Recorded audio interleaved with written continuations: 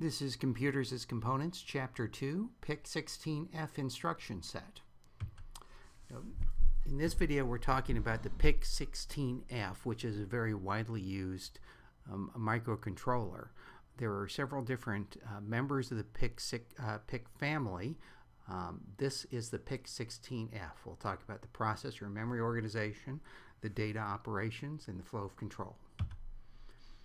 So as we mentioned a moment ago, the exact features vary from model to model. But these are Harvard architectures. The 16F has an instruction memory that's stored in flash, so it's a permanent memory of up to 8192 words. Instructions are 14 bits long. The data memory includes up to 368 words of SRAM and 256 bytes of electrically erasable programmable read-only memory. So the data is byte addressable. Here is a diagram of the programming model. The PC is 13 bits. It's shadowed by two registers, PCL and PCLath. There's a stack for the program counter. It has interrupt vectors, and it has 4 pages for the main part of memory. So the PC can be loaded from this 8-level stack, which is separate from the program data memory. The stack operates as a circular buffer. It's used by call and the return functions, which are return, LW, and retfi.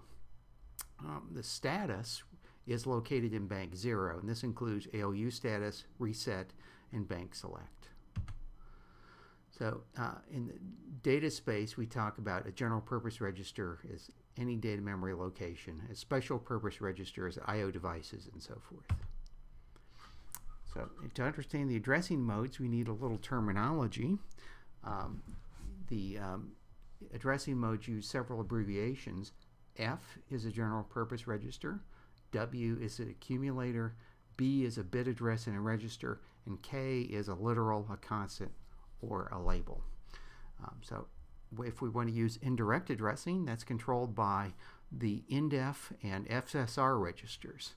So an access to the INDEF register causes an indirect load through the address given in the FSR register. The PIC16F has many different operations for data, including arithmetic, Boolean, move operations, rotate, swap. It also has a watchdog timer, which is used for checking the proper operation of the machine.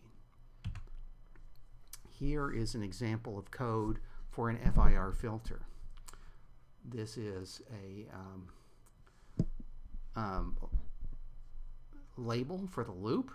We can see we're loading in here, testing the loop, see if we're done. If not, we're following through the branch here. We compute the addresses of the first array value, compute the second array address here, get the first value, get the second value, multiply, perform a running sum, store the result, increment the loop counter, and then go back to the test. We have several flow of control instructions. There are unconditional branches, conditional branches, subroutine call and return, interrupt return, and also a standby mode.